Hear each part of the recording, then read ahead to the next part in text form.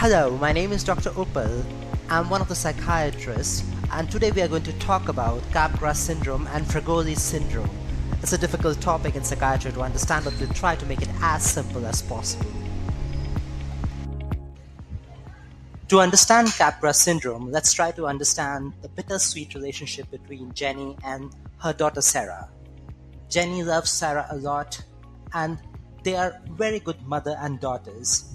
But however, Jenny develops dementia, and she gets a bit confused about her love about Sarah. Gradually, Jenny starts to believe that her daughter Sarah is not Sarah. She's someone else, and she's an imposter.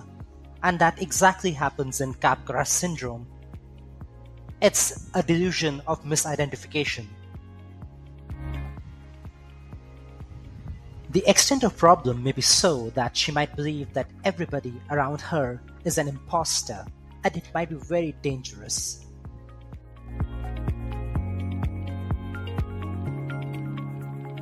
To understand the Capgras syndrome, we must understand this neural pathway. Now, whenever we see some relationship, there are two parts of the brain which are active. One of them identifies the face, and there is another part of the brain which helps in forming a relationship with that face. The part which identifies that face is called as fusiform gyrus, and the part which helps in having an emotional bond with that face is amygdala. But however, in Capgras syndrome, this pathway between fusiform gyrus and amygdala, it gets broken down. So because of which, although you identify the person, but you're not able to identify the relationship with that person.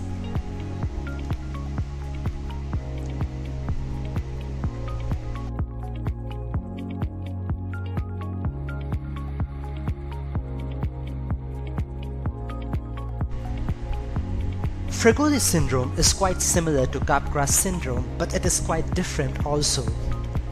In this, the person believes that it is the same person which has been impersonating into different forms. For example, on the left of the screen we can see Richard Dawkins and Emma Watson. They are quite similar in their resemblance, no offense.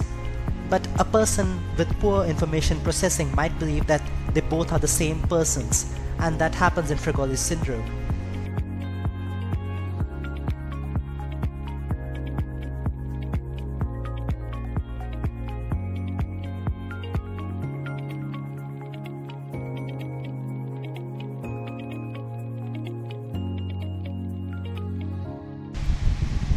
Well, thank you for patiently listening.